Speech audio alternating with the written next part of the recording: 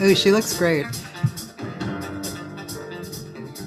I'll share the screen in a minute. Just one of those things. Just one of those crazy things. One of those bells that now and then rings. Just one of those things. It was just one of those nights. Just one of those fabulous flights. Trip to the moon on gossamer wings. Just one of those things. If we thought of it, of the end of it when we started painting the town, we'd have been aware that our love affair was too hot not to cool down. So goodbye, dear, and amen. Here's hoping we meet now and then. It was great fun, but it was just one of those things.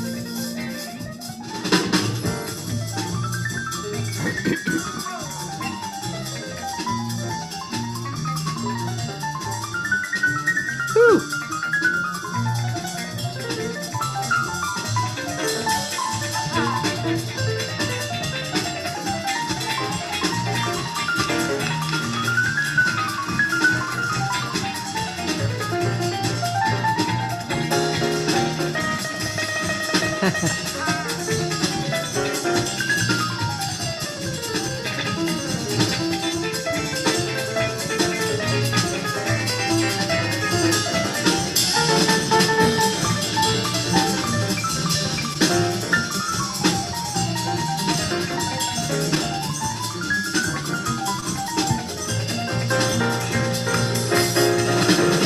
Yeah. At the end of it, when we started painting the town, we'd have been aware that our love affair was too hot not to cool down. So goodbye, dear. Amen. Here's hoping we meet now and then. It was great fun, but it was just one of those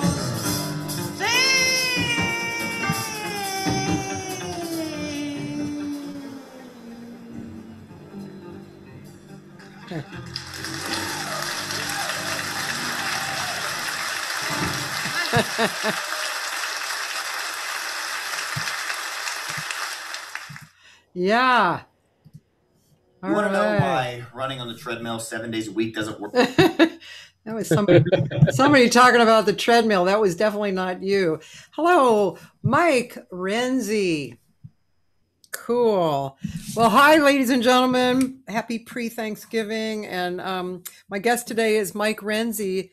And we both had some interesting technical issues, leading up to this moment. But we're cool now. I'm just finishing my little setup here. But I'm really very happy to know that you are here talking to me, and thank you very much for giving us this time.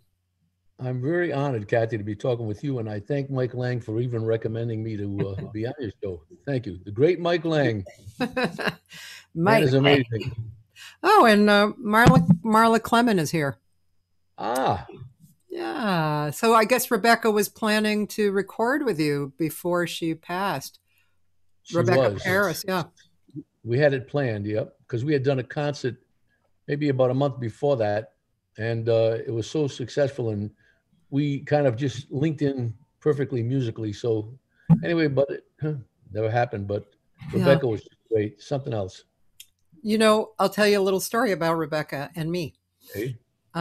When I was in junior high, high school, junior high. I think it was junior high. I was in junior high and high school. I was in this all city. It was a very special chorus and orchestra, and it was led by, I can't remember their names. I'll have to tell you. I'll find the information and tell you. I'm sure you knew who they were, but they were well-known arrangers. And so they gathered a relatively small group of kids from all the schools in Boston, and we were called the Young Bostonians or something. And we recorded and we toured and stuff, and that's where I met Rebecca. And she was a year older than me, and her name was not Rebecca Paris. It was something else. Yeah, I don't And remember what it was. Yeah. yeah, and yeah, so she was kind of my protector because she was a lot taller than I was, and she, a year older, and yeah, so we were friends, and then for many years we didn't communicate, and then one day when I was an adult and living in LA, somebody said, well, you must know Rebecca Paris. And I was like, no, I don't know Rebecca Paris. Anyway, it turned out that was her. And we got back in touch. And then, then we were friends again. And she came out here a bunch of times, and I set up workshops for her and gigs for her. And Great. yeah, what a great singer. Oh, Yeah, she had the sound, and she also had that ability to tell the story. yeah. Yeah, that was really one of her strong things. Yep, loved it. Yeah, she's really. Oh, Ruth McCluskey. Thank you, Marla. That was her name, Ruth McCluskey. Thank you, because my brain apparently isn't working yet. Thanks, Marla. I love you. Neil Rosengarten says hello to you. Oh, hi, Neil. Hi, Roland. My friend Roland Askerans, who's a musician, and although he doesn't play out professionally, but he's a guitar player, and he's an old friend of mine, and he's on here a lot, so he says hi too. Well, okay, so Mike Renzi, so much to talk about with you. I know that you had a very long, intense career with. I know that you accompanied singers. Was that the main thrust of your work, accompaniment to singers, or did you have your own? I know you did do a record of your own too, right? At least one. One, but that was a long time ago. It happened. The accompaniment thing sort of happened because of a TV show that was up in Boston. I was the pianist on it. It was a local, well, actually an all New England show. Uh-huh. And the hostess of the show was Sonia Hamlin. Do you know her? Yeah, I remember that name. Yeah. Right, well, it was Sonia's show. And up the road from the studio in Boston, there was a great dinner theater. And they would put on Broadway musicals. And whoever was appearing there for a week or two would be Sonia's co-host for a week of television shows. Wow. So it was this way. Monday we would do live from 11 to 12 or 12:30, I guess it was.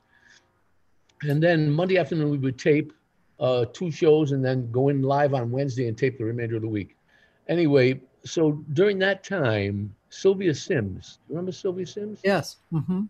Sylvia was up there doing Hello, Dolly, and she came to be co-hostess with Sonia. So I started playing for Sylvia, and she was trying to throw me some curveballs, and she couldn't stump me. I mean, the story was, she came up to me and said, "What's your name?" I said, "Mike." She says, "All right, Mikey," just like that, Mikey. She said, "They want me to sing, so I'd love to sing More Than You Know." I said, "Oh, I know More Than You Know." She says, "Yeah, but I do the verse." I said, "I know the verse." So it started that way. She couldn't stump me. And she went along. "I want to do You're Nearer. I do the verse. I know the verse." Anyway, long story short was at the end of the singing sessions, she said to me, this was in March now. She said, "In May, I'm doing a show in New York City where she lived at Town Hall. It's a series, an all subscription series called Sunset Series." She said it starts at 6:30, it's over at 7:45, and it's a great audience. And would you consider coming to New York to play for me for this? Now, meanwhile, I was ensconced in Boston and doing all kind of work and stuff like that. So I said, sure. Long story short, as I get into New York, rehearse with her, do the show. And after the show, backstage, come some of the guests. And one of the guests was Cy Coleman. You know, the great Cy Coleman. So he said, "You're the piano player, right?" I said, "Yeah." He said, "Oh, you did a nice job." I said, "Thank you, Mr. Coleman. I'm honored that, blah, blah, blah." Anyway, he said, "Have you moved to New York?" I said, because she mentioned I was from Boston or Rhode Island. And I said, "No, but I'm thinking about it." He said, "Well, when you do move," he said, "get my number from Sylvia." He says, "Call me. I'm always getting asked to recommend piano players." All right. So anyway, that was May. I decided to move to New York in August, and I give him a call. There were no cell phones then. So I called and it was out to lunch, and she said, call back around 3, he'll talk to you. I did. He remembered who I was, and he said, timing is everything. He said, I just got off the phone with George Wein. Mel Tormé has come to New York to do a month at Marty's, and he's looking for a piano player. Would you like to do the guy? Well, he said, do you mind if I recommend you? Wouldn't you like? I said, yeah, I'd love it. Anyway, that's how it all started with Mel. So all the singers used to come in, and then it started like, are you available? Maureen McGovern, then Peggy, and everybody else, and Lena, and that's how it all happened. So I got stuck behind the singers, but I love it because it gives me a chance to orchestrate, basically, rather than play a chord in a jazz fill. I try to do colors, and I do pride myself on one thing. I know most of the lyrics to all the songs that I do know, and that helps me color the accompaniment. It gets the sentiment or the emotion of the song, and I can do colors and harmonies that make sense to what the story is saying. So yeah, I did get behind a lot of singers, but I also had a nice little studio thing going. There wasn't that much studio work in New York at that time. There's even less now. But I did some movie dates. I did jingles, a whole bunch of stuff. So that was nice. Oh, and I also did the soap operas. Oh, That was good. I was an on-camera pianist for one of the cafe scenes. That was As the World Turns. Then I got busy writing scores for underscores for all my children and a lot of the ABC oh, soap opera, which yeah. was nice because it got me 3 Emmys. So Oh, it was good. wow. And then the Sesame Street thing happened for 11 years. Oh, wow. There's, oh yeah, and then the Sesame Street hat. Wow. So you were what? And you were. I'm sorry. I read about you, but I don't remember reading about the Sesame Street. Well, I don't know. Maybe if it was Wikipedia, it might have been not an up to date posting. But Yeah. I did that from 1999 to 2010. Wow. Yeah, So 11 years. you Yeah. what? So I'm trying to remember what occurred on that show musically. So was it a Oh, small group or? no. Well, there was this. I had a band. I was a music director, and I had to do music for all the scripts. All the big songs, the big Sesame songs, were already written by then, like the theme and "I Don't Want to Live on the Moon" and all that stuff, and the Cookie Monster song. But I had to do endless arrangements in every different style according to what the scriptwriter wanted. So, and I also wrote some songs for newer scripts. So it was 11 years of great work, a lot of work in the office every morning at 8, Wow. and production meetings at noon. Mm. And we were always, the music department was always 2 weeks ahead of the filming. So I Oh, could make demos to give to the Muppeteers, the people who did the Muppets, so they would learn their material because they each had songs and stuff like that. wow. So that was, it was a great gig, actually. Yeah, it sounds I like had a Sesame Street band that comprised of trumpet, who played all flugel and everything else, and bugle and piccolo trumpet, and I had a woodwind player who played every instrument. I mean, everything from bassoon, oboe, bass, saxophone, everything, flute, piccolo, piano, bass, drums, guitar, and percussion. So I score for those all the time. And I, of course, with the world of overdubs, I could make a big band arrangement with two guys. yeah, yeah. I'm sorry, who were the musicians? I had Glenn Drews on trumpet, Wally Kane on all the woodwinds, Steve Baganetti on guitar, Bob Cranshaw at first on bass, and then Hmm, he gave it to Ben Brown when he retired. And the drummer was Ricky Martinez. Percussionist was the contractor, Danny Epstein. hmm. And he had been with Sesame Street for forever, because when I got there, he had already been there for many years. So he was, I would say, I need a trombone player for this special, then he would get him. He would take care of all that. That must have Yeah, been that sounds like a really great gig, like a really committed work and good people to work with and yeah, yeah, just rewarding in so many different ways.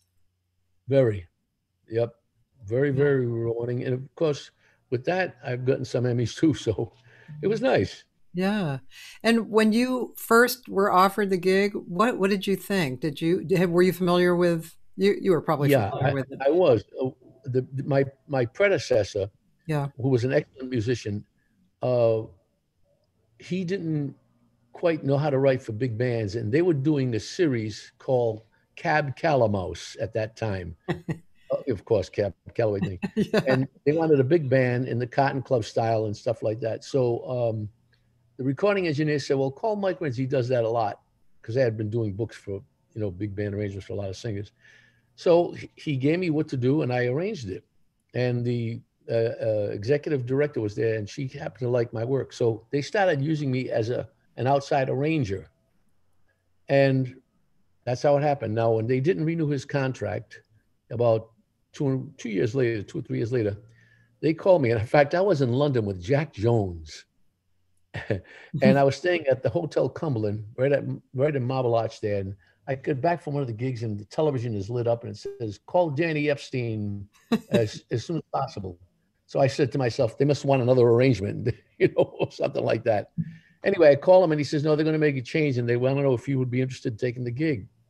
I said, "Yes," because it was financially very good. Yes. So anyway, that's how it all happened. Wow. And And I stayed with them 11 years. So you didn't go on the road for 11 years, but no, you for 11 probably, years, I was in the office and in recording studios doing television, 2 weeks of television shows.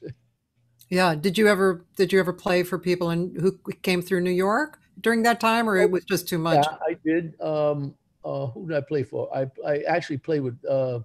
She didn't come through. She was actually living in New York. Bette Midler had a thing, try to save the park along the Hudson River, and I got called to play that. Um, Brian Stokes Mitchell, Hmm. Broadway guy. He Yeah. did a show at Feinstein's at the Regency, and I played for him there. Barbara Cook. Oh, So I got yeah. called to play a couple of things. And I would do that. That was wild. I would get out of the office at 5, go home, put on a tuxedo, I know. I be was at just the gig, thinking, like, get done at 11 or 12, go home, try to sleep, and get up at about 6:30 to be in the office by 8:30. but you Anyway, must. it I was a mean, great time. you had a good time, I'm sure. It was a great time. So I have to ask, who Yeah. was your favorite character on Sesame Street? It wasn't Elmo. It wasn't Elmo. He was a pain in the butt. Uh, I, I like the Count. The You Count what? made me laugh. Oh yeah, the Count. Yeah. And Cookie. Uh-huh. Of course, Piggy and Kermit are my two favorites, but we were not allowed to use um, Piggy as a character in scripts. There was some kind of contractual thing going back way, way back. Oh, I also like Big Bird, and Carol Spinney, the guy who did Big Bird, was a fabulous guy. And to be stuck in that costume for 8 hours under those hot lights, roller skating with it on, he was a great guy. So I like Cookie. Uh, I like Big Bird and the Count. Yeah, Okay, I just had to ask. yeah, good, good. Oh, hey Pepper Mache. She's a really great singer. Pepper Um, Mache, love it. yeah, do you know her? No, but I love the name Pepper Mache. Oh, well, her other name is Sista Jean, and she has been a singer who's kind of crossed from R&B and then into blues, and she's a really incredible singer and a really lovely person. Hello, Uh-huh. and hello, Leslie. Thank you. Happy Thanksgiving to you guys too. Um, wow, yeah. So that's a big chunk of your life, 11 years. Yeah, Sure. yeah. And before that, the soaps. So it was, and I was on the road a lot with Mel Tormé, Maureen McGovern, Lena Horne. I did the Lena Horne Broadway show from uh, the beginning of 80 to the middle of 81. Wow. Yep. So that was great. That was every night at the theater. Yeah. Yeah. Lena was great. I mean, they were all great, but Lena would come out on that stage and the energy would change. Hmm. She came out, lights were on, and she just did it. She had that thing when she walked out, something happened, and it was all a high energy thing. I'm not talking about frenetic energy. It was just something happened where everything just kind of lit up. She Yeah. was great. Yeah. Yeah. Talk about stories. She told me some stories about her Hollywood days. They're all X-rated, so we can't talk. Yeah, I can just imagine, boy. She She was was probably married. in high demand. She was married for a long time to Lenny Hayden, who was the music director at MGM after Johnny Oh, Green. oh Yeah. wow. Wow. Anyway, yeah, it was an interesting time. Yeah. I wonder if I can, it would be just fun to see, maybe go looking a little bit on YouTube for, I mean, just so far what we've talked about, but and also I think I did bring you up here, and we'll go and we'll look, and you can tell me what what would might be fun to look at. Here, I'm going to share my screen, and Okay. I like to do music, here and there. So can you see my screen? I can. Yes. Okay. So with a beautiful solo by Mike Renzi at Birdland. This, any of these you? The clown in the middle. Wow, what a cutie pie. Yeah, I was 15 years old. Right here? Yeah. Oh my God. I got my union car when I was 13, so that was that. Have you seen Let me this see. little film? Let me go by. Let me see if there's anything on there. Is there a?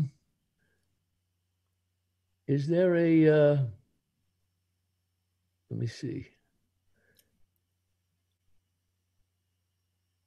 Oh, no, that was. There's a nice. It was Mel Tormé's last record before he got sick. It was done in 1996 at the Disney Institute. I think it's called An Evening with Mel Tormé.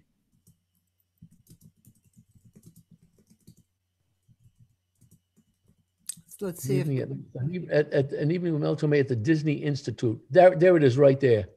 right here. See, that's it, right there. This record There's- here. Yeah, Okay. if you can play, pick yourself up. That's Okay. really a good track. Okay, great. Yep. What you're going to hear now comes from an old Fred Astaire, Ginger Rogers movie circa 1936. This movie was called Swing Time. Hey teacher, teach me something. Nice teacher, teach me something. I'm as awkward as a camel. That's not the worst. My 2 feet haven't met yet, but I'll be teacher's pet yet, 'cause I'm gonna learn to dance or burst. And Ginger sings, well, nothing's impossible, I have found. When your chin is on the ground, you pick yourself up, dust yourself off, start all over again. Oh, don't lose your confidence. If you slip, be grateful for the pleasant trip. Pick yourself up, dust yourself off, start again. Work like soul inspired till the battle of the day is won. You may be sick and tired, but you'll be a man, my son. Will you remember the famous men had to fall to rise again? Take a deep breath, dust yourself off. Take a deep breath, pick yourself up, start all over again. And Fred sings, I'll get some self-assurance if your endurance is great.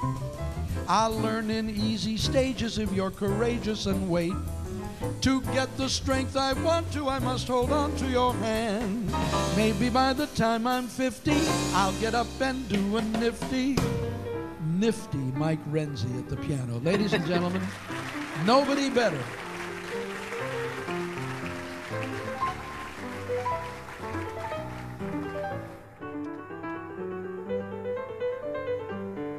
That sounds suspiciously like Johann Sebastian Bach. How I love Johann Sebastian Bach. Johann Sebastian Bach, Johann Sebastian Bach. Let's do a little more of J.S. Bach. Ba-ba-da, ba-ba-da, ba-ba-da-ba-da-ba-da-ba-da. Biddle-ding bom bom ding ding da ba da bum da ba da ba dum. Biddle-ding dong ding dong ding dong ding dong dong dong ding dong dong dong dong. Biddle-dong ding biddle-dong ding biddle-dong da ba da ba dum. Biddle-dum dum dum dum dum. Ba ba da ba dum bum bum bum. Biddle-dum dum dum dum. Shabba-dabba-dum-dum-dum-dum. One more time for J.S. Bach.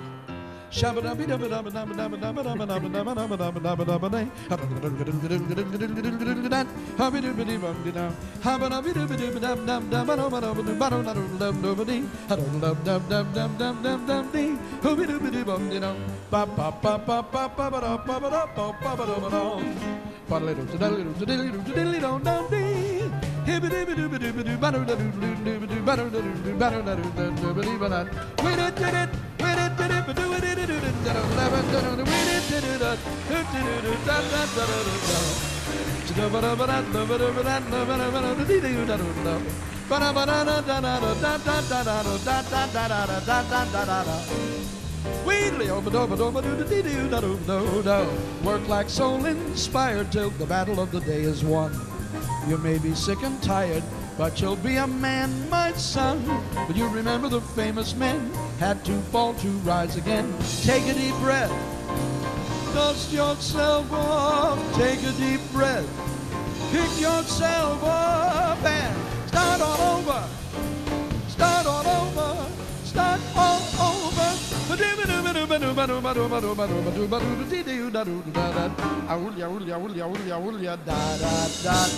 Yeah!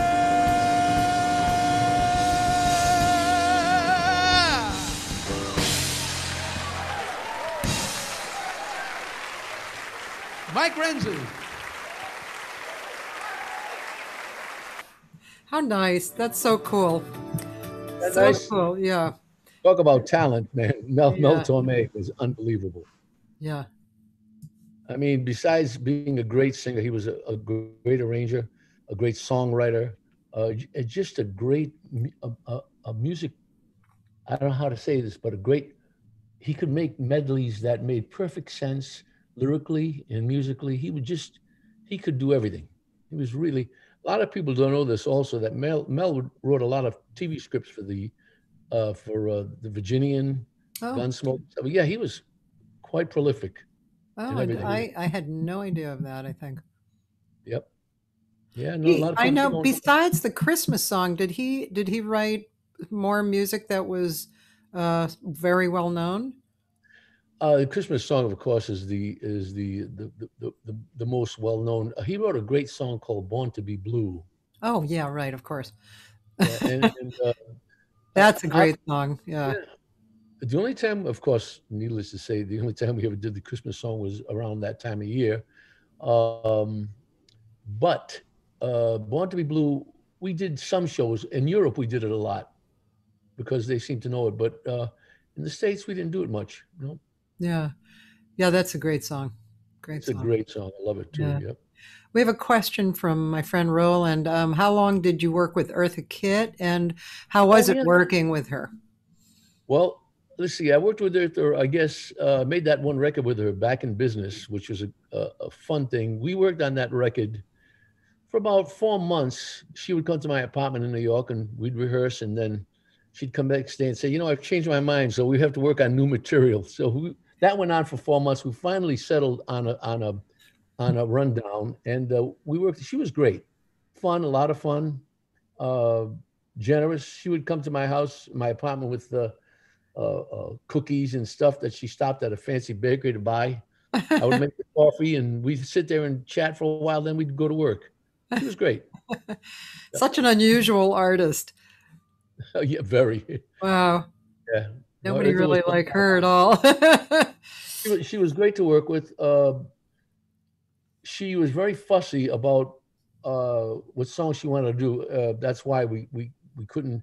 The record producer and the guy who owned the label was making suggestions, and she was not going along with a lot of them. So that took some time. But I give her credit because she stuck to her guns. Yep. Yeah. Yeah. Yeah. Would have been interesting to talk to her and see how the whole thing came up. Actually, about a month ago, I saw something on Ella Fitzgerald, and it was kind of a personal history. And Ah, I mean, I've been an Ella fan since I was 5, but I guess I never went into her personal history and, looked for it. But man, there was a lot in there that I would not have even imagined. I mean, it was pretty deep, actually. She wasn't just, I, the persona, her persona of the, nice girl kind of, she rose all above it, and her childhood wasn't easy. I read also a lot of that stuff, yeah. but she did that natural talent. She was originally auditioning as a dancer at the Apollo, Oh, and it ended up somebody said, "You got to sing because we're missing a singer or something," and that was it.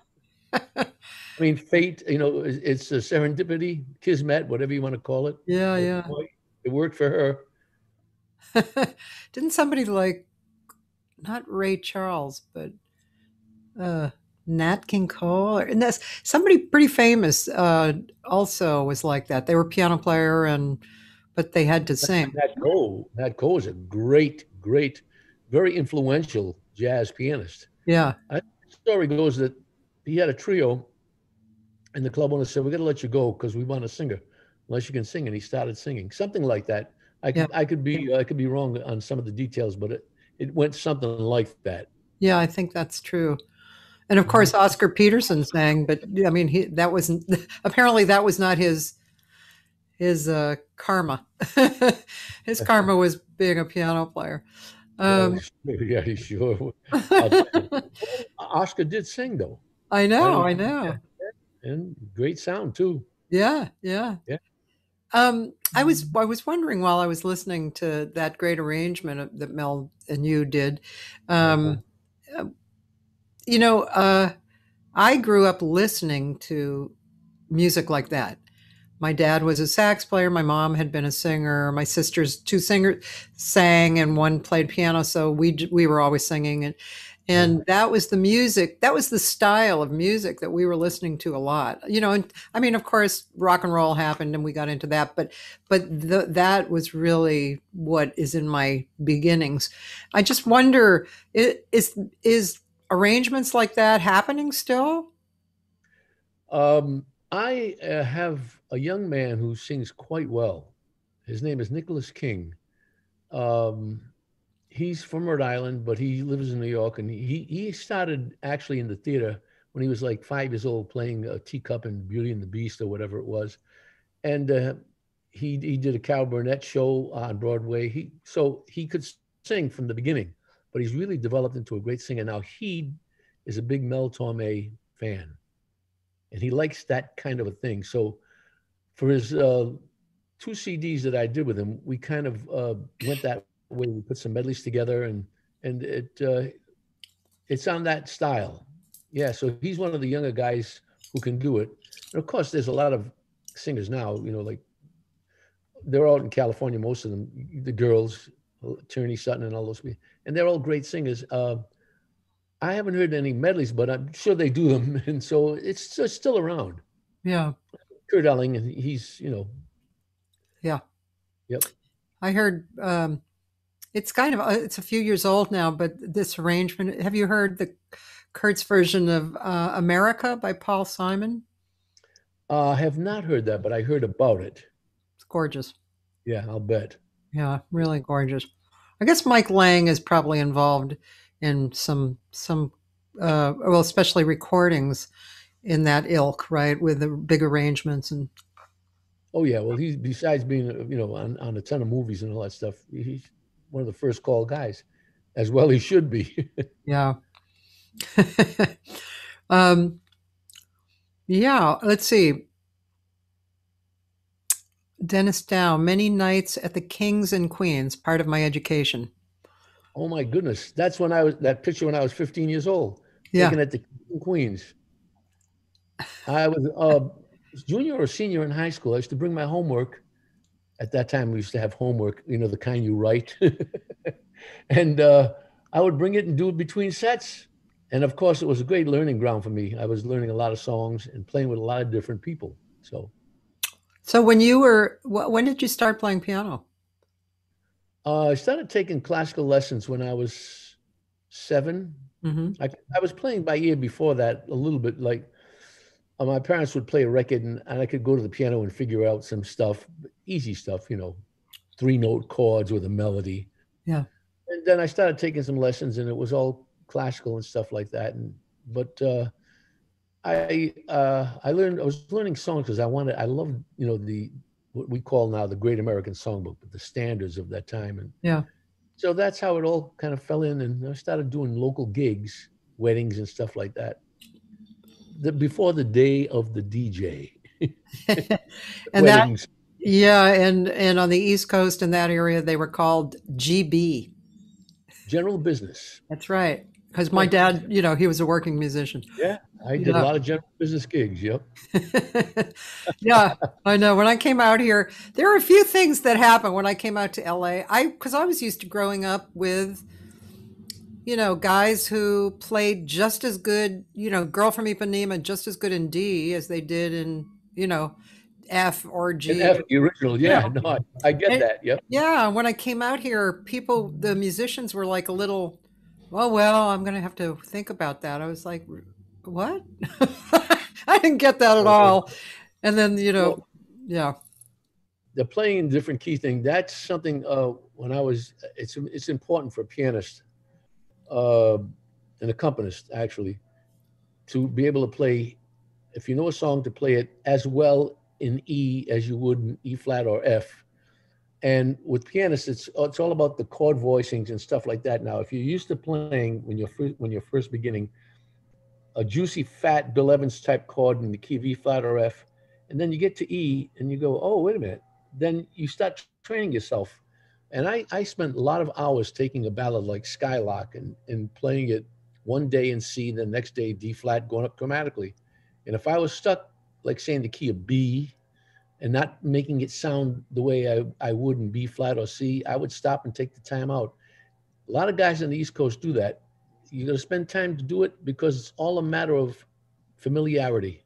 yeah, Nothing is tough. It's all unfamiliar. yeah, Once you get familiar with it, it becomes easy. yeah, yeah, And I'm quoting Kenny Werner, who's a brilliant jazz pianist, who wrote a great book called Effortless Mastery. yeah. You know So that? we talked about that a lot on this Yeah. show. And he says that it's just all familiarity. Yeah, it's so true. I mean, Yep. it's so true, and yeah. I mean, I read a quote that creativity was curiosity, which I loved. It's like, Yeah. yeah, right. I haven't heard that one, but I like it a lot. It's nice, huh? Yeah, you Yeah, get I like curious it a lot. about the key of B. It's like, it's not like, because being a singer and, being around different pianists and such, and also as a teacher, I'm always getting students who have trouble with this. The player will say, don't ever, no, it can't be in B. It has to be in B flat because player, it's like, no, no, that's not true. B is just as great, He's got a great sound. See, it's Yeah. all the keys sound different. Things happen. Yeah. When I was working with Marie McGovern, by the way, I made 2 records with her, just a piano and voice. Oh, I'm very proud of those records because there's no rhythm section. Naturally, it's just piano and voice. And she would sing things in all kind of keys, and it gave me a great opportunity to really expand on that direction. As a matter of fact, if you could find one of those things, you might want to play it if you have time. I'll do it right now. Yeah. By the way, Melba Joyce says hello. Oh, hi, Melba. Yeah. Yeah, let me go look. the second one, which we did in California, we recorded it in California. Mm-hmm. It's called The Pleasure of His Company. Okay. The Pleasure of His Company. That's the name of the album. First, we'll look on YouTube because YouTube has everything. Okay. You know how to do it. The Pleasure of His Company. Yeah, Maureen McGovern. Hold on a second. I bet this is it right here. But anyway, we'll go look for it. Nope. I guess it's a movie. Maureen McGovern. Let's see. Here we are. But that's a different song. Let's see. Well, let's do it a different way. Let us do this. And let's do this. and take away the 1961. And then they give me this, huh? That's the album right there, The Pleasure's Company. That track, Once Upon a Time, is one of the tracks, but Lucky to Be Me, the great Bernstein Camden and Green song, is the opening track, and that's pretty damn nice. Let's see. And what is the name of that record? The Pleasure of His Company. It is The Pleasure of His Company. I haven't seen it right here. It was on the top. This the very first record. That right there. That one there. Yep. Oh, but I think this song is Once Upon a Time. Oh, they don't have. Well, you can play that if you want to. Yeah, but you built up The Pleasure of His Company. But no, this is the same record, right, with you? Yeah, it is. Once Upon a Time is one of the tracks on the record. And it's you too, right? It's just we two, yes. I think that would be beautiful, but I will have to look for that song.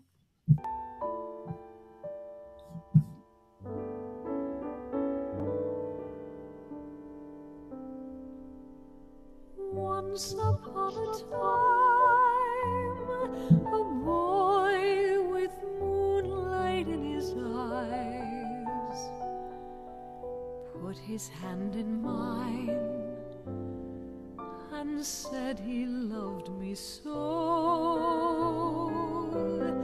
But that was once upon a time, very long ago.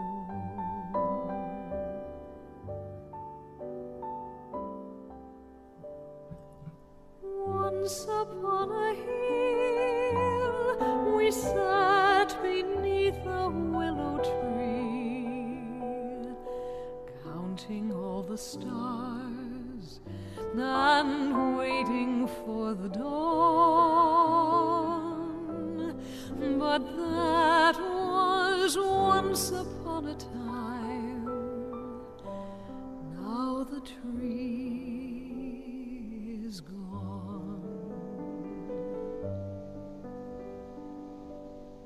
How the breeze ruffled through his hair, how we always laughed as though tomorrow wasn't there.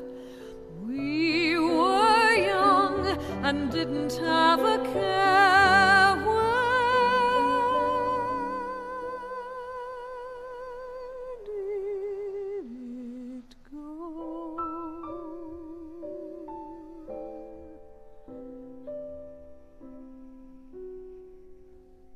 Once upon a time, the world was sweeter than we knew.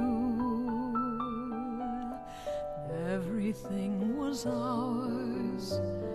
How happy we were then. But somehow, once upon a time,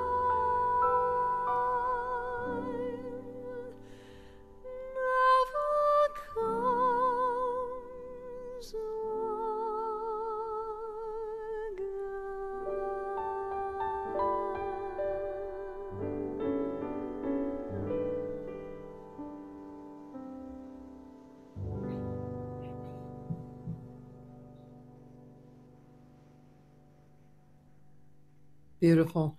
Boy, she's a stunning singer. Oh, he has a voice that that you wouldn't believe, in an incredible range. Just a great singer. Yeah. That was really beautiful. I definitely want to ask some questions. I do want to say that, did I tell you that Melba Joyce joined? And yes, she said, hello, yes. And Elaine Dame, who's a really great singer from Chicago. I think Chicago or Detroit. I might say that wrong. Sorry, Elaine. Anyway, yeah. So, okay. So, being a singer who especially loves duos, and I've sung with some really beautiful players like Ross Tompkins, and I recorded together, and he was an elegant accompanist, and there's let's see.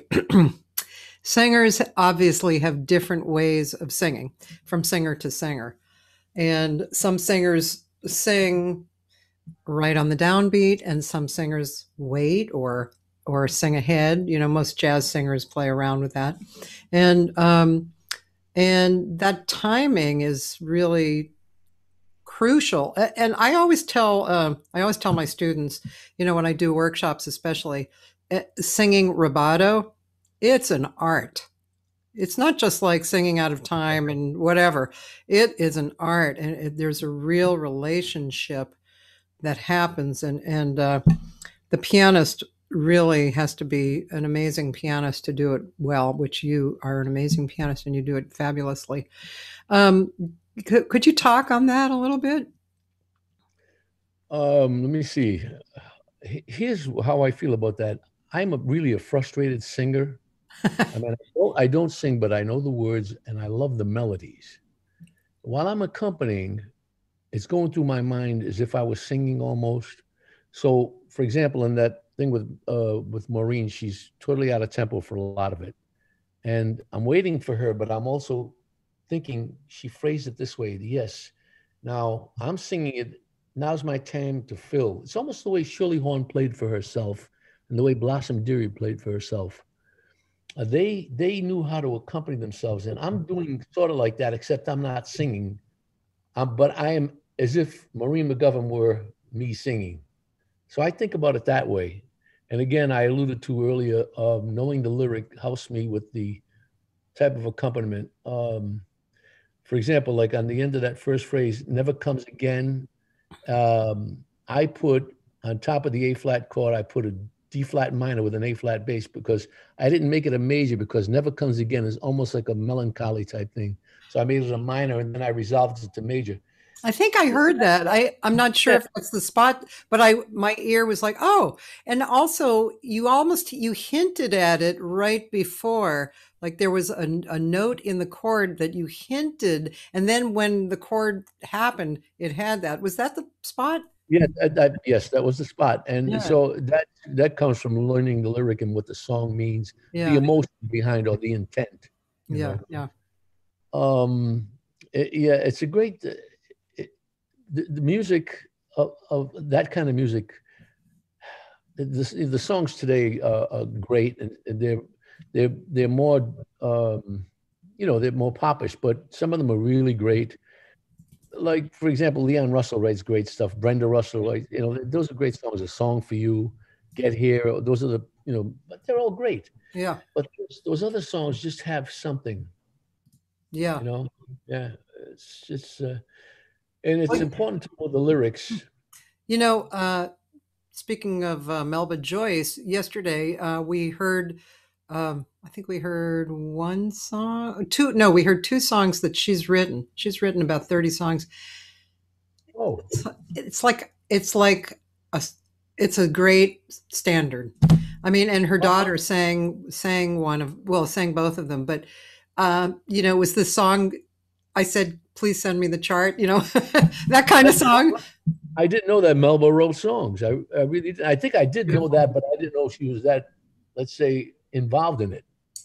Gorgeous, really beautiful writer, music and lyrics. Great. I would love to hear them one day. Did you hear that, Melba? Send it to me. Okay.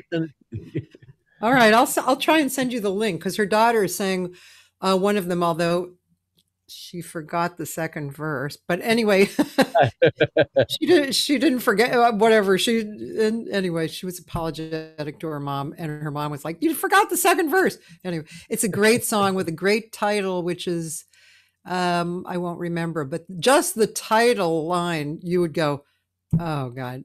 Melba, if you're hearing this, write the title of that song. So what about all the many different singers that you sang with, and obviously your approach is your approach, but the singers must have been very interesting to sing with. One singer who lays way back and one singer who comes in early and speeds. Yeah. Anyway, everybody has their own thing. My last stint with a singer or singers um, was it ended about three and a half, 4 years ago. Was with Tony Bennett and Lady Gaga. I did Tony Bennett for Oh, 3 years, yeah. and then I did the tour with Gaga, and we did Yeah. Europe and stuff, Oh, and that really? was fun. That's a talented lady, by the way. I Yeah. mean, not just pop and stuff. I mean, she can sing. Yeah. We used to do Lush Life every night, and she sang it, Huh. and it was great. Wow. Cool. Yeah, I mean, that's not an easy song to sing. No. And she did the right thing. A lot of people don't do this, and not on the verse, but on the body of the song. The first time it's da da da dee. The second time it's da da da. It goes to the, it goes Yes. instead of a half step, it goes a whole step up. Yes. And she was one of the few who got it, because I still hear singers sing da da da da da da da da da, and that's wrong. It's da da da da da da da da Yes. da da. Everything's I know the spot you're talking about, and I'm yeah. proud to say that I know that part. Well, Gaga got it right. That's cool. That's cool. Yeah, Yeah, because she was good. And of yeah, course, Tony is Tony. At the time he was 88 and still singing his heart out. yeah. I taught his daughter for a little bit. She not, I Antonia? mean, she has a great voice, but she wanted to have a looser approach, like not sing the same way all the time, just more of a jazz, Well, she used to improvisatory. open for Tony when I was with him. She opened most of the Yeah, time because she got pregnant and couldn't do it anymore. right. That's But when we saw. yeah, no, she was the opening act. Yeah, She's yep. a very nice person. Sweetheart. Yeah. Yeah. So Carmen's song, check out this title. Was I in Love Alone? Oh God, that's pretty profound. It's a great song. Send it on to the East Coast. Okay, you heard that, Melba.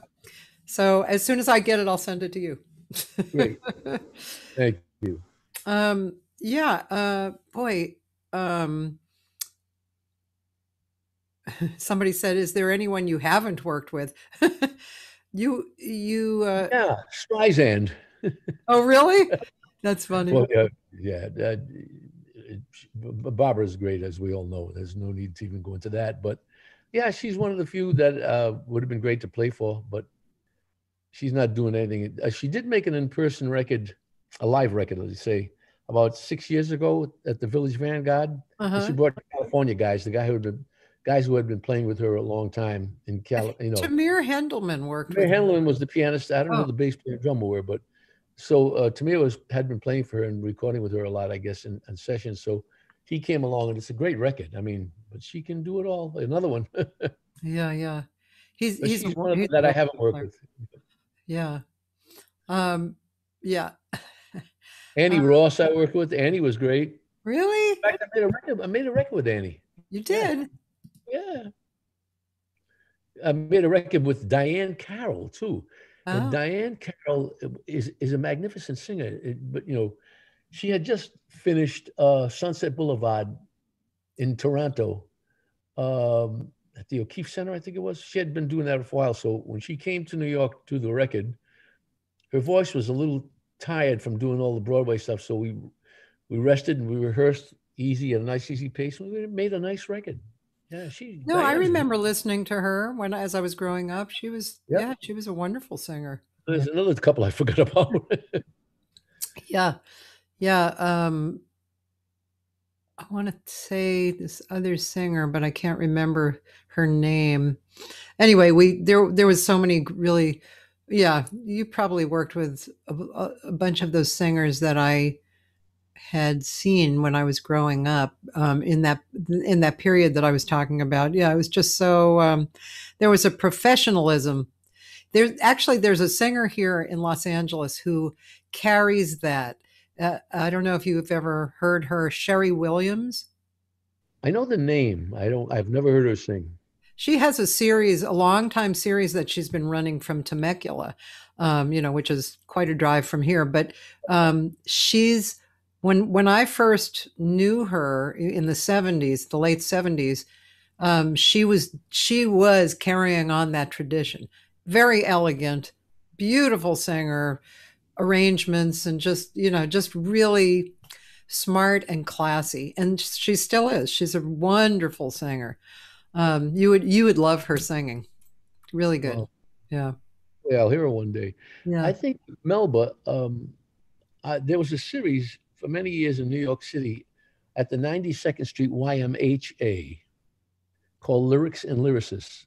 Maurice Levine was the executive producer, and I did a lot of Maurice's work. In fact, I played most of those things. They would come on once a month on the weekends at the Y, beautiful auditorium. Yeah.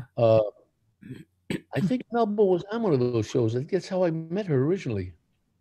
Probably doing the lyrics of Andy Razaf or something. Maybe she sang Honeysuckle Rose. I'm not sure. I could be wrong.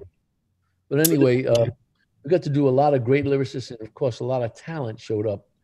Maurice would hire a lot of the Broadway people or somebody like Melba. They would come on and we would rehearse for a week and get all the songs down. So I got to work with a lot of different ones that are not necessarily that well known, but I was thinking about Melba. I think that's why I met her. Yeah. Yeah.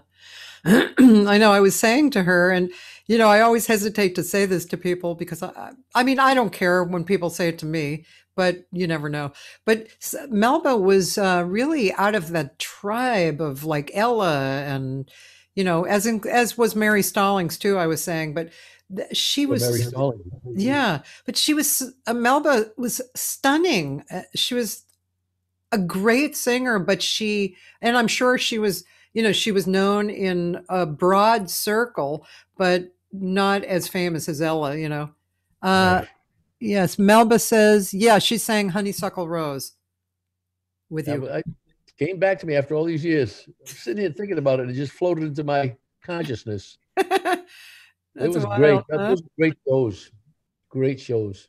Yeah, that's amazing. So, wow. So I know that you worked on Sesame Street for 11 years. I know you worked for soap operas. Yes. And was that as enjoyable as Sesame Street? No. Well, let's say it was equally enjoyable as far as being able to create some music that made sense with lyrics or situations with the soaps.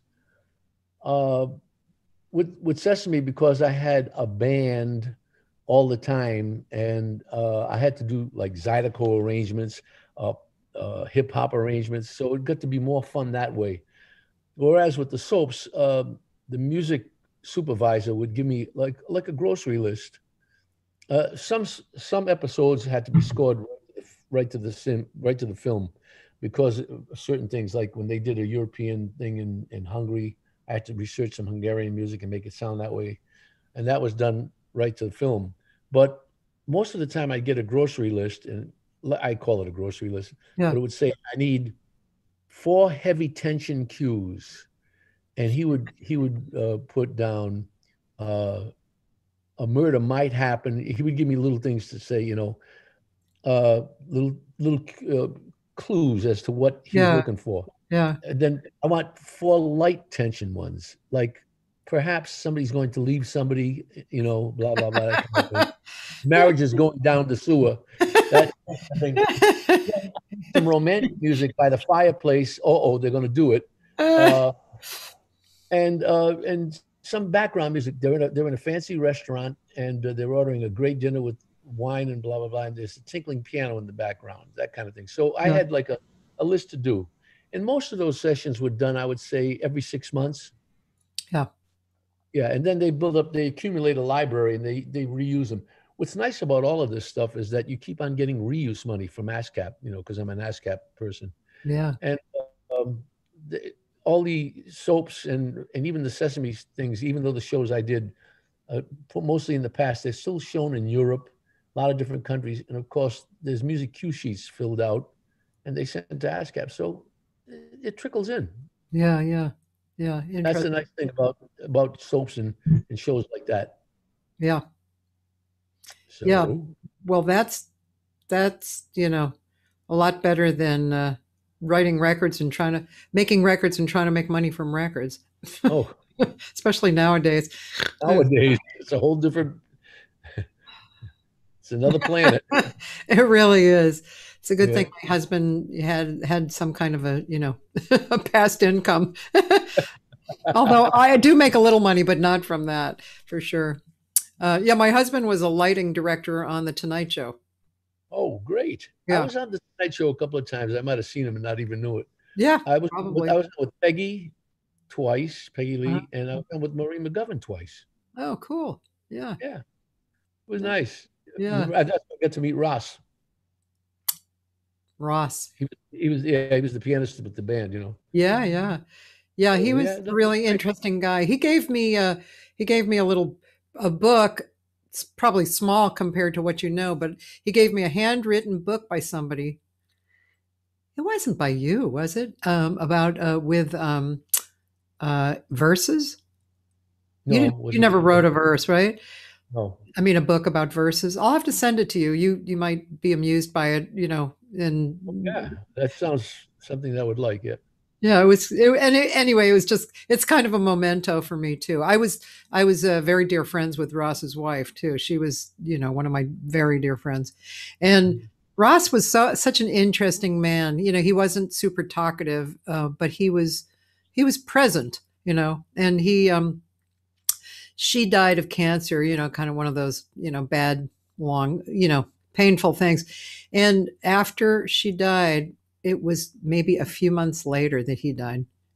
It was like, it was one of those, yeah, I'm not hanging out here without her. Yeah. Yeah, it was really, Quite a pianist, boy. I tell you, when I first moved to New York, there a lot of stories about Ross playing with a lot of different people, and I know how great yeah. he was. But I remember, oh, I know what it was. Um, somebody told me that Russ had a nickname called the Phantom. That's right. Because he'd disappear right after the He'd gig. disappear and show up. Yeah, Yeah, he on the was show, like on the show. Yeah. On the show, he would play, and as soon as it was over, you looked around and he was gone. I think how I know. I remember how this came up. Maureen sang "I'm All Smiles" on one of the shows, and I did a band shot for her, and I played acoustic piano, and I wrote an electric piano part for Ross. Uh-huh. For Ross, and it was just very easy, but it was single notes that doubled something or other. It was just a nice tinkly sound, and so we're getting ready to rehearse, and Ross was there, and then he disappeared, and we were getting ready, and I said, "Oh, there's a Fender Rhodes part here," and Ross is not here. They go, "He'll show up at the last minute. He's known as the Phantom." That's how it was. And sure enough, he came in and played it, and then he went away. That's funny. Do you know that he did not have a piano in his house? Oh, you're kidding me, I'm really? not kidding. It was like, okay. I mean, he would sit in at various places around town, and I mean, when he would make records, he would just go in, play for an hour, and that was the record, And but yeah, he didn't have a piano in his house for years. Amazing. Yeah, really interesting. Yeah. So let's go hear a little bit more music. So I did see that that young man who you were speaking of. King. Yeah, I saw that, and Maybe you could play one by him if you want. He's a young guy, but he sings good. right here. Uh, oh no, well, no, let me see. Is that the only one by him there? Or I saw somebody else. Well, right here, "Come Fly with Me." Fly with Me featuring Chris. No, that isn't it. No. Um, as far as a video goes, I have to see you I have to see what No, this please don't play that. really. No, don't. Okay, all right. I'll close this out. Go back up there. Yeah. Let me see. Now I What does could it say? type in his name. Well, you know what? Do that. That's live at Birdland. We did. I think the song on that particular thing is "You Must Believe in Spring," by the Bergmans and Michel Legrand. Yeah, That song. Yeah, I think that's what's on there. So it's only a couple of minutes long. See sure. if it's on there.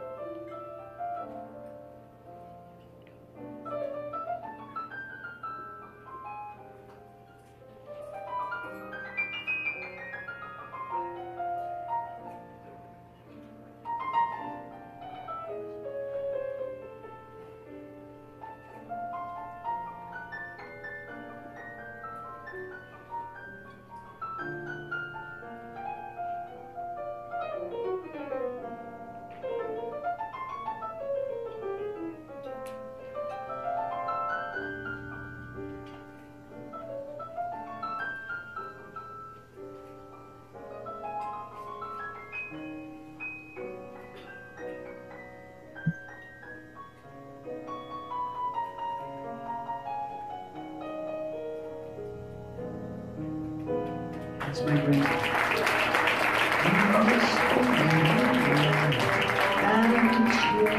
It's on its way, just as the sleeping rose awaits the kiss of May. So in a world of snow, of things that come and go, where would you think you know? You can't be certain of. You must believe in spring and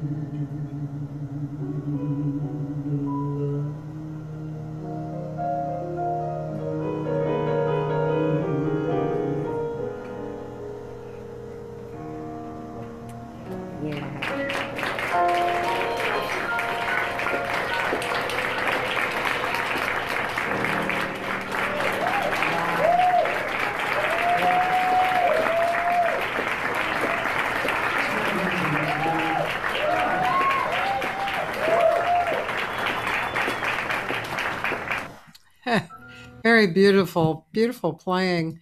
Well, thank you. I appreciate that. Yeah, it was. He sings his. He's a young man, but he sings great with a lot of feel, great pitch. Yeah, You know, yeah, just everything's right. that's lovely. And my dear friend, who I guess you guys might know each other, Michael Patterson. Oh yes, yeah. Yeah, he's a very good friend Patterson. of mine. Yeah, and he's I interviewed him on too because he used to live here. And Ah. so anyway, he said one of your great CDs is the tribute CD that you did with Jack Jones. Oh, Tony Bennett tribute. Yeah, that's a nice CD. I forgot about that one. Thank you, Mike. Thank you for that. I like that. Yeah, that's one of my favorites too. And he said your playing is an inspiration. Well, thank you again. Appreciate that very much. I'm getting my Thanksgiving gifts early. That's great. Thank you. Yeah. Um, so let's talk about Jack Jones. So you worked with Okay. Jack Jones a lot. A lot. In fact, I just talked to Jack 2 nights ago. You know, he's in Palm Okay. Springs. We talk at least once or twice a month. Just he's got a great sense of humor. And he calls me just to tell me jokes sometimes, you know, and then we talk about music and stuff like that. So Jack is his voice has gotten deeper. You know that beautiful romantic sound he had when he was young? Well, Yeah. he still got that great timbre, but it's more like it's a huskier sound. I kind of like it a lot. Huh. Well, my friend used to work with him, Tom Garvin. Oh, I know. Sure. Now he was singing with him. I think singing with him actually was, and maybe Lou Matthews too. They were the kind of experiences that made me stop, like, and kind of in shock. It's like, what just happened? You know, I don't know. Something about Tom was where he was, what he was, his support, his, of course, musicality, but there was something very incredible about singing with him. But anyway, he loved Jack Jones, and he used to talk about him a lot. And of course, when you listen to Jack Jones, you hear the elegance and the smart Oh, yeah. musician in there. um, did you play on Jack's One at a Time? Yes. I have a friend in Santa Barbara who's asking. Yeah. I've done that. Yes. In fact, I think we recorded that in California. Yeah. Oh, yeah. That would be nice. Something nice to see. Are there any live performances that you think we could find? With Jack, there was one at the Algonquin, the Oak Room, of him doing Windmills of Your Mind, and it was outstanding. He sang the living, you know what, out of it. Yeah. It was just piano and voice too. Maybe that. Windmills of Your Mind at the Algonquin, Okay. the Oak Room. All right. I hope you don't mind me looking at all this. Jack Jones Windmills of Your Mind. Now, let's see if we can find the one at the Oak Room. Let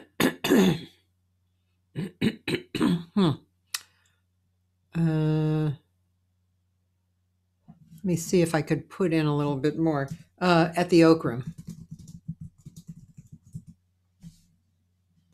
No, maybe not. I know it was a video. I've seen it not recently, but it was really nice. Oh, really? Yeah, it was a while back. I mean, it wasn't, maybe it was a couple of years ago at least, but I did see it, and he sounded great on it. And okay, well, I'll go look for it again at some point. okay, So, yeah. So there's a nice recording on that the album that Mike Patterson mentioned, the Tony Bennett tribute. oh, yeah. Jack did all the Tony songs, and we did it with a trio. We did that, believe it or not, in Nashville, of all places, to do a Tony Bennett record. But it was the record producer's friend's studio, a nice little studio too. Anyway, Did you say Tony Bennett tribute, right? Yeah, it paints a tribute to Tony Bennett. It was, a play on the word because Tony's a painter also. Oh, right. It was Johnny Mandel's passing, and I think I posted "Shadowy Smile" sung by Jack, and Jack just sang it so great. I haven't here. Skylark, who can I turn to? All my tomorrows. Oh, I left my heart in San Francisco. It'd be nice to hear that. Let's hear that, because since we've been San Francisco? Yeah, this one. Well, you could play that, or you could play "Shadowy Smile." Oh, I'm sorry. Shadow of Your Smile. It's on that record, yeah. Here we go. Yes, it's Jack just sings it so beautifully. Yeah. Every year, I'm wanting Sorry about that. That usual stuff. Gosh. The shadow of your smile when you are gone Hear the difference in the voice? Yeah. will color all my dreams Yeah. They're low. and light the dawn. Look into my eyes, my love, and see all the lovely things you are to me. That beautiful phrasing. Beautiful. Our wistful little star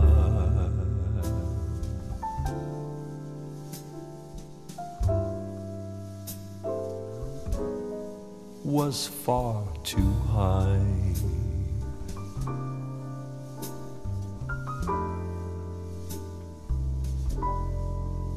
A teardrop kissed your lips,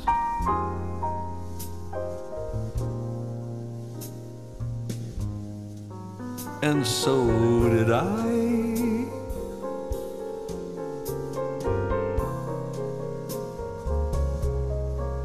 Now when I remember spring and all the joy that love can bring, I will be remembering the shadow of your smile.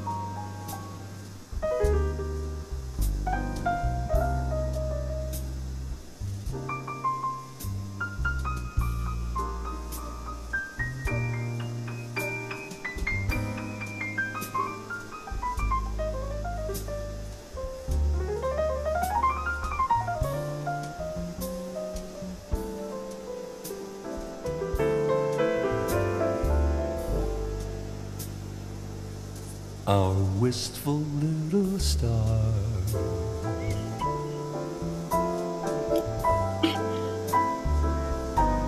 was far too high.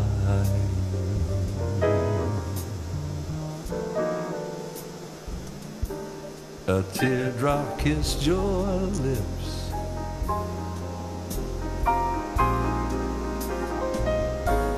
and so did I.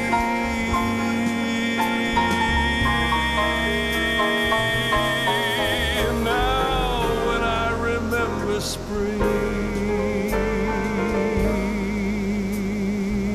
and all the joy that love can bring,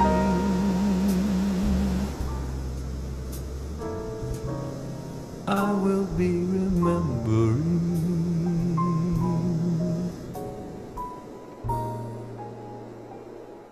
the shadow of your smile.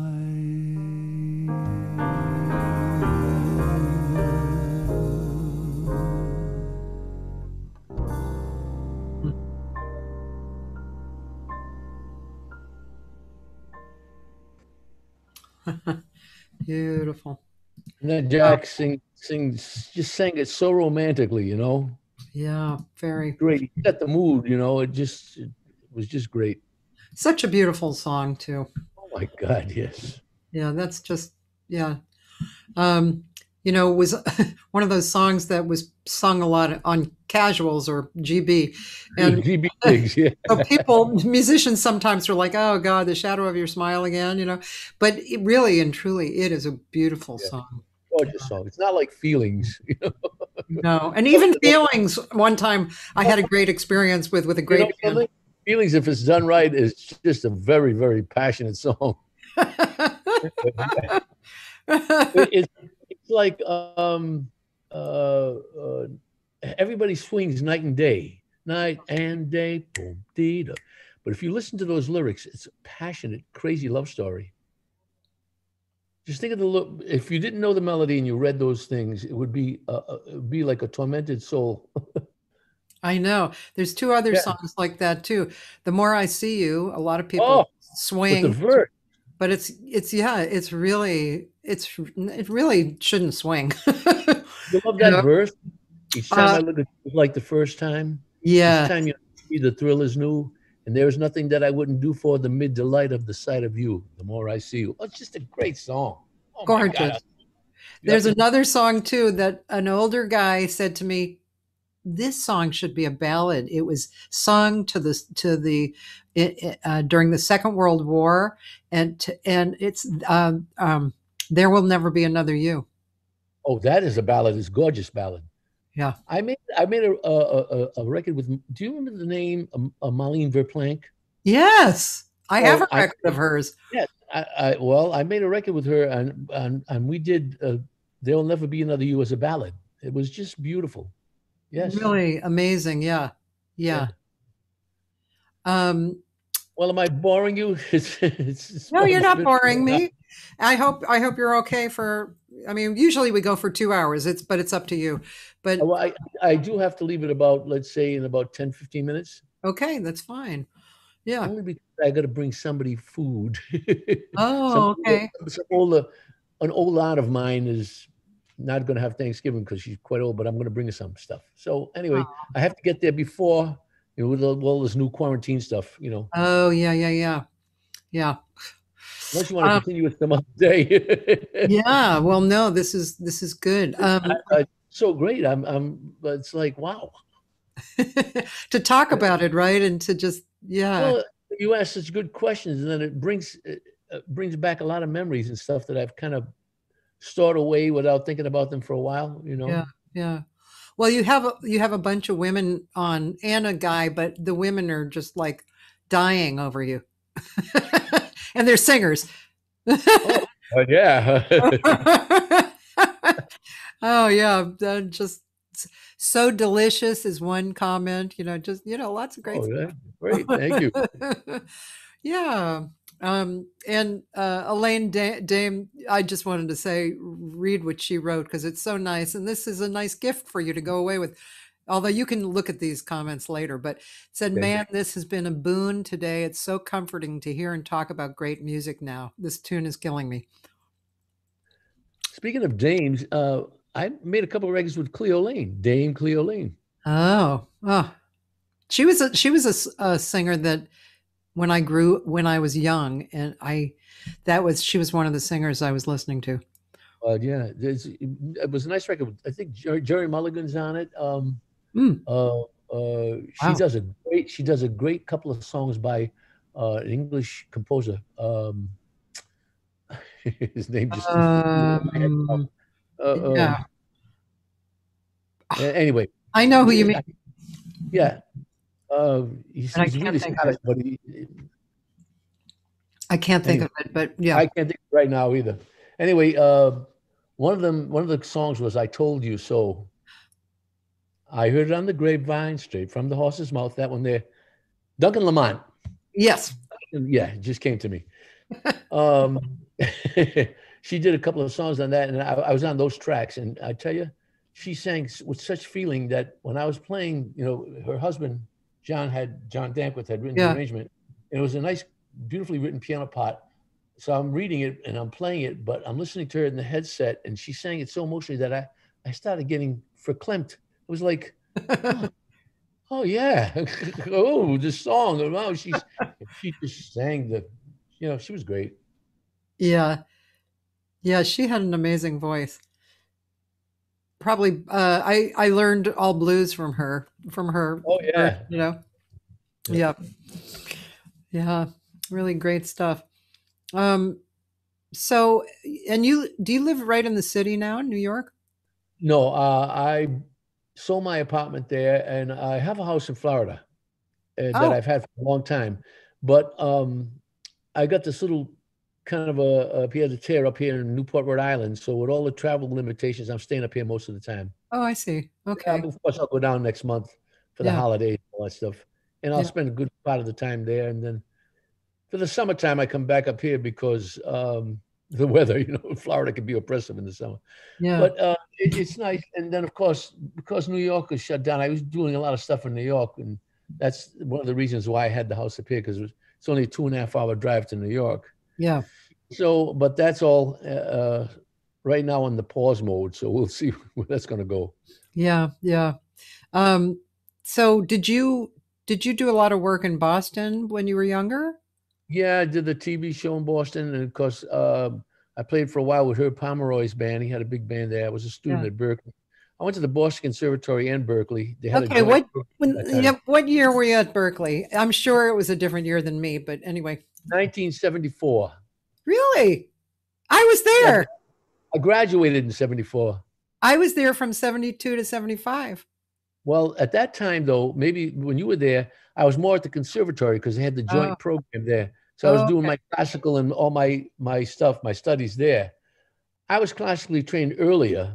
Yeah. And so the Berklee jazz thing, but then when I got to the conservatory, it brought it all back to me. I brought all my old repertoire out again. Yeah. So it was fun. But there were a lot of history of music type things and all the academics. Yeah, yeah. Berklee had such great buildings at that time, the smaller buildings, the one on Marlborough Street. Man, that was cool. Newberry Street was the original one. Yeah. Right. Actually, Newberry, not Marlborough, right? Yeah, Newberry Street, yeah. Now Mass Avenue across the whole complex. Yeah. Alan Asher said he's enjoying this. And how many chords has he stolen from you over the years? Thank you. That is so great. As many as I've stolen from Bill Evans and Claire Fisher. Well, Mike, and also Ravel and Stravinsky. Everything. By the way, that great book by Vincent Persichetti called 20th Century Harmony has a lot of stuff in it that I lifted also. Do you have any words of wisdom you want to share with people before you go? Jesus, coming from me, wisdom sounds kind of like an oxymoron. Okay, we'll just say, do you have any words you want to share with, do you have anything you want to say? stay in love with music because it pulls you to a lot of tough times. That's it.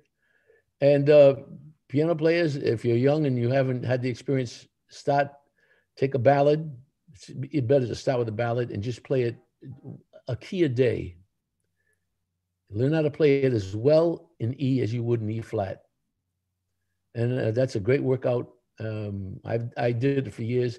In fact, I still do it once in a while. If I sit at the piano, I said, you know what? I think I'll play You Go to My Head in B, and then I'll do it. And it keeps everything going. Yeah, yeah. You know what? There's some bit of truth to use it or lose it. I mean, really. Yeah. Yeah. If we can continue this sometime at your leisure or your pleasure, I would really like to, because there's so many things. I love your questions. Cool. All right. Great. We'll do it again then. And thank Mike Lang for me, will you, for introducing us? Yeah, he's unbelievable musician and great pianist. Yeah, and he's adorable. I mean, I love him. Plays everything. So there you go. Yeah. Okay. Well, say hi to your aunt and have a happy Thanksgiving. I will. And you, same to you. And listen, hopefully this thing that we're all under the umbrella of will disappear shortly. Yes. We got to keep thinking that. Yeah. All right. Have a great day. Again. Thank you. Bye. Bye. Ciao. Ciao. You can actually sign off. I'll just tell the people who's coming next week. So. Okay, let me see. Where's the sign off thing? Leave. There it is. Bye, Mike. Bye-bye. And ladies and gentlemen, that was Mike Renzi, accompanist to hundreds of our favorite singers over the years. And next week, I just wanted to tell you who's coming next week.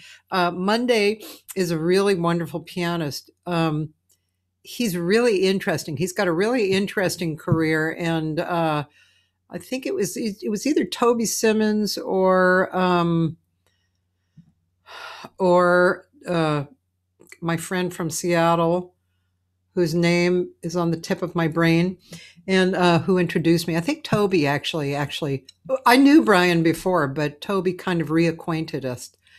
And his name is Brian Pizzone, and that should be really interesting. I'm looking forward to that. I have to tell you, I look forward to each person for various reasons, I mean, look at this week. This week was amazing. Gail Boyd, who I loved speaking with on Monday, big artist manager. What a real person. That was great. And then later that day, Leroy Downs, who's a great jazz DJ in LA, but known everywhere and has great taste, great experiences. Then there was Melba Joyce yesterday, who I was so honored to have. And she's actually here under her daughter's name on Facebook, Carmen Bradford.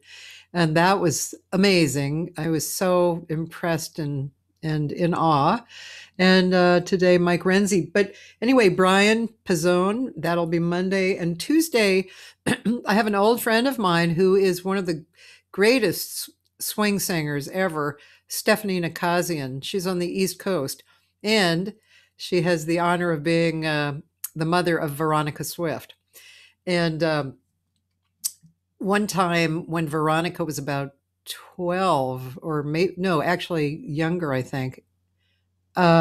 Anyway, I've been in the habit for years of inviting out of town guests, singers, and to come here, and I would create a vocal workshop for them, and sometimes a gig, and have them stay at my house too. And so Stephanie came with her husband, who was the great Hod O'Brien, a really top bebop piano player, very renowned, and their daughter, little Veronica. And she made her first record, I think, when she was 12. Anyway, now she's Veronica Swift, the most talented young singer. Amazing. Stephanie Nakazian, she'll be on Tuesday. She's a lovely person and really a great singer. And then Wednesday is someone I haven't met, but I've heard him and we've communicated online. he's from Brazil. And I mean, literally, he is in Brazil. And he's an incredible piano player. His name is Benjamin, not Benjamin, but Benjamin Tobkin. Benjamin Tobkin. And he's an older guy, and he's extremely well renowned. And that should be an interesting conversation. Woo! And as long as I have you captive audience, I'll tell you the next week. The next week is, because I'm doing Monday through Wednesday mostly. Monday is an old friend of mine who was a professor at San Diego University, and he actually was the arranger and pianist on my very first record. His name is Richard Helzer. And that record, you know how sometimes you'll hear a record that you'll love, an old jazz record, and it will seem timeless, right? And like Miles or something, you put it on and it's timeless. It just fills up this particular space. That's how Rick is. He's really a talented person and musician. And he's on Monday. And Tuesday, I have a really wonderful and interesting singer who some of you may know. And I'm looking because I want to pronounce her name right. Ailette Rose Gottlieb. Ailette. I'm pretty sure that's how she pronounces her first name. She is a friend of Jay Clayton's and a cohort in crime. And she's a very strong individual, strong artist, and really creates some amazing things. I mean, she's very impressive. And so she's December 8th, and December 9th is a trumpet player who's played on so many tracks of so much TV and movies. And he's actually I have to do my homework, president or vice president. I think he's the vice president of the LA Musicians Union. So that's interesting. His name is Rick Baptist, and that's going to be fun too. Okay, those are the 2 weeks. You can always go on my website and find out who's playing. You can join my email list if you want. I send out an occasional, update. And if you haven't heard my new single, please go hear it. It's on my Facebook page, and it's on YouTube, and it's called Sermonette, which was written by Nat Adderley, John Hendricks, with extra lyrics by Cathy Segal-Garcia. I hope you enjoy that. Have a great Thanksgiving. Let's really replace any kind of upset in our lives with a lot of love and positiveness. And love always erases the bad stuff. Always. If you really send out love to anybody or anything that is upsetting or bad, that will dissolve. That bad will dissolve. And I can tell you that for sure because I've experienced that a number of times. So with that good wish, have a beautiful Thanksgiving. I'm going to be sending out lots of love to you guys, and I'll see you on Monday. Bye.